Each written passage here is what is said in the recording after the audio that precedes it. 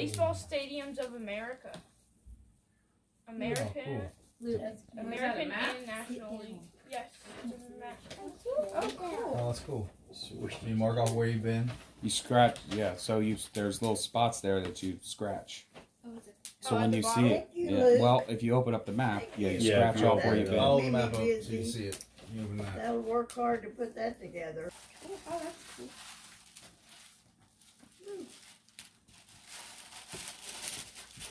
The Indians game. Tickets to both of them. What? The 19th and 20th of May. Well, you got to pick one of those sheets.